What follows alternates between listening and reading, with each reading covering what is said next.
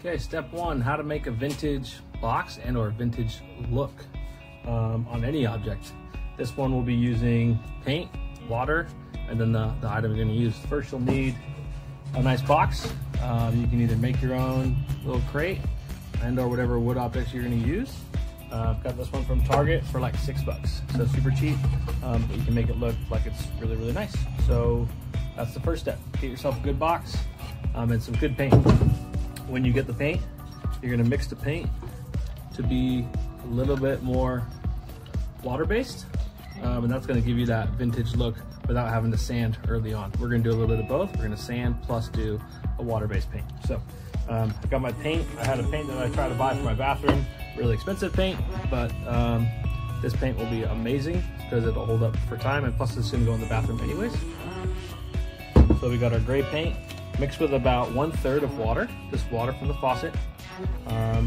Mix it up, stir it up, and then you'll have a nice water-based paint, which will go on nicely. Before it dries, we'll smear it. So I'll paint and I'll get back to you. And the strokes for these are simple. This has a lot of paint on it, just because it was from the first one.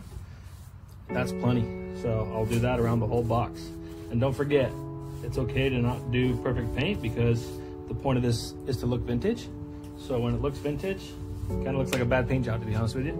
So don't worry about how great it goes on.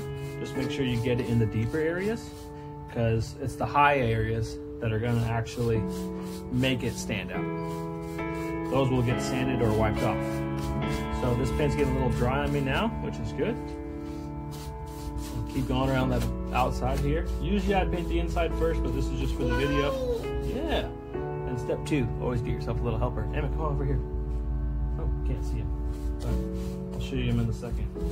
So that's on there. I'm just gonna do a little bit more because I'm running out of water there and paint. And that'll cover the whole area. Yeah. Oh, he's sticking his tongue out at me. Covered. Not the best of light, working on that right now, but there's our gray, if you can see it. And then a rag. I've already done one box, so this rag has a little bit of gray on it, but a nice clean rag. Painter's rag's perfect. And I'm just gonna rub the paint before it dries. Again, you paint into the deeper areas, and what you're rubbing off is the high rise area. Yeah. You guys seeing this? Look at him sticking his tongue out. Stick your tongue out. Hey, he's painting too. So rubbing off the high rise areas. And again, if you can see this, there's some really deep spots here. I'll go back and sand that. There's two ways you can do this too, I forgot to mention. You can do a paintbrush or a rag. We're actually doing both. Yeah, but I stick your tongue out. And then I'll show you a way to dent the project too. So for the vintage look, they usually have little dents and scratches on it, obviously with the smeared paint too. This one we're gonna go back and sand like I said before. So going through, sanding the edges, roughing it up, putting a little dents in it with a hammer and a nail, which I'll show you how to do too, to get that nice vintage look. But most people might be satisfied with this. This is what I would call a cleaner vintage look. There's no dents and scratches, it's just washed paint. Giving you that look right there, that's probably the best look. Okay, so for the vintage look, what you'll need is any sharp object really, but a nail. I use an actual screw nail, a screw that has ridges on the side for scratches, and then a nice sharp point there for actual dents in the box, and then a hammer. Most people think this might be hard, but it's really not. So grab the spot you want. We're gonna do the side here. What you'll do. So from right here, you take that nail and use the point to nail it into use the sides and the actual grooves of the nail to scratch the wood. And you can even put the nail on the angle and really dig it in and get some chips. Next, I'll grab the hammer, which will allow you to put really big like gashes or dents in it and then hit it as well. That's my wife's hammer. I got her a little small little one. Good for crafts.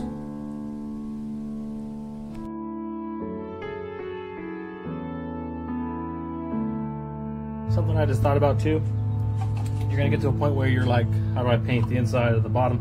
Usually paint all of the outside and the top edges and the inside, so you can rest the box down to do the inside. And then once that dries, or you're comfortable with it drying a little bit, flip it over. I'm usually holding it if it's small like this, but then you can paint the bottom as a second step. You will get overlaps on your edges. That's fine. We're gonna go back and brush it off. And again, this is not the cleanest of looks because it is that vintage look. So the overlaps are fine. In fact, nice paint. You can even go back over where you've already gone, which you can do if you feel like you wiped off too much with that rag, or sanded too much with your sandpaper. So again, as soon as that's on, literally you just saw it live, that's painted. I'm already wiping. So this paint's a little thicker.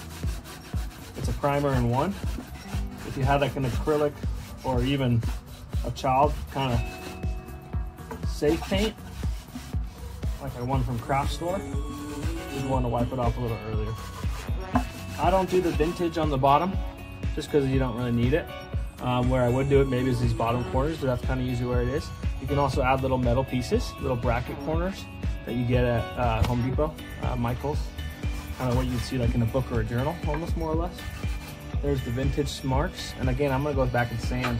Best way to get the vintage look is to sand. Is to sand these edges and reshape those. Check out Emmett's yellow paint. You guys see it down here? Nice. So this is done. Literally gonna go put it outside and dry. It takes about 10 minutes to dry on a hot day like this in San Diego. But wherever you're at, if you're somewhere else, you can also get an actual heat gun. You're like $35 at Home Depot. You get a heat gun, you can sit here and dry it. Then you can do your next steps if you want to sand. It's best to let it dry, obviously, for a couple hours and for the day. But like I said, it's 73 degrees outside in San Diego today with sun.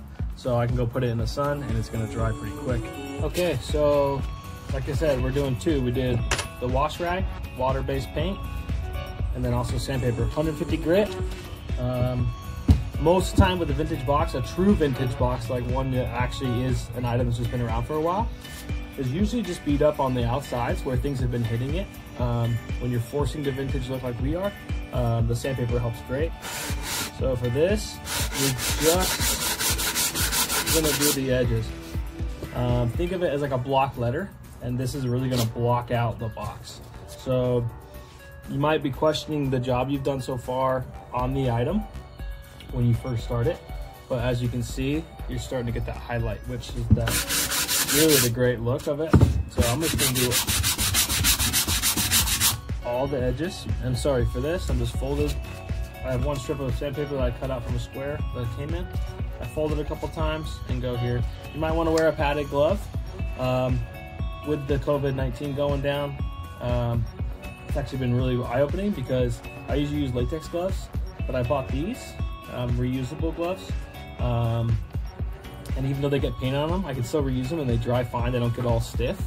So these have actually been great. So as you can see, I'm a messy worker as is.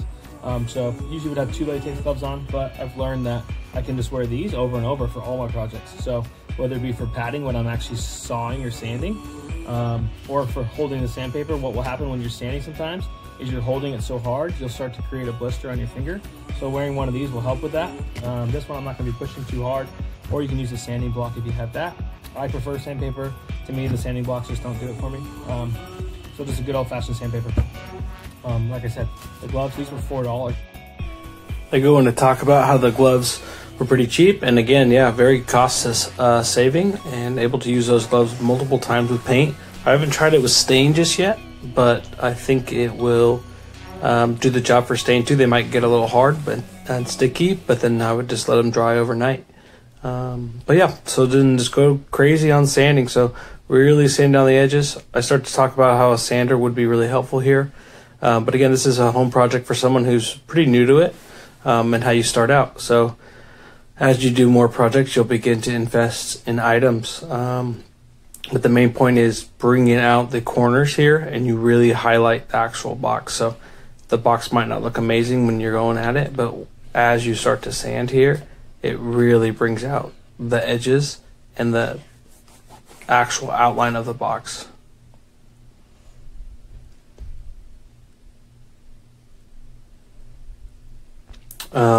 What the sander would help with too is this paint was really thick, so I had to do pretty good elbow grease to get down to the spots to bring out the actual vintage look. But yeah, a sander would have been really easy on this one. It would have knocked it out in about 1 minute. This is my new belt sander I got to the side here. Really good for when you're doing small pieces, especially for smoother edges. It's been really helpful in making things a little bit faster for me. Coming from my right side over here, really hitting this box, you can see the highlights. So when you're inside or wherever you're at, these highlights are going to stand out nice for you. The only spot I'm missing is in here on the handle. Again, bringing out the highlights. Throw a chip on there every now and then, it's always cool. So yeah, that one's pretty much done.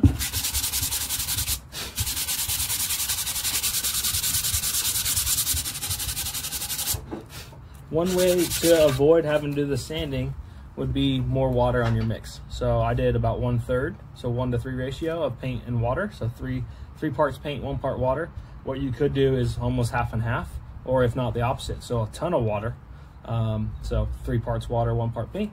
Be really liquidy, but it could also save a step of doing this. I like this because I know it's going to penetrate.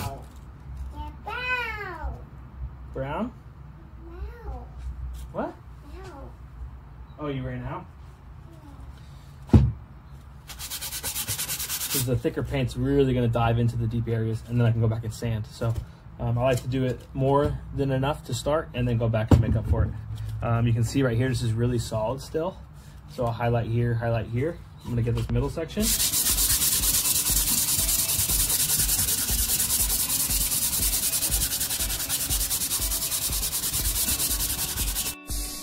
By now you get the gist of just kind of the basics of making this vintage box. Kept sanding for a while here. Really just bringing out the edges, I'll continue to say that, and then also sanding down the actual flat parts. But the focus is on the edges. That's really going to give it that nice look. I'll kind of let the video just roll out for now. I go back and compare the boxes, but the big thing is, you know, you went from a $7 box to what's looking like a $25, $30 box. It's not really about the price of what it looks like, but it's just a cooler look. It's more satisfying. It's a nice piece in your house now. Here's the original box.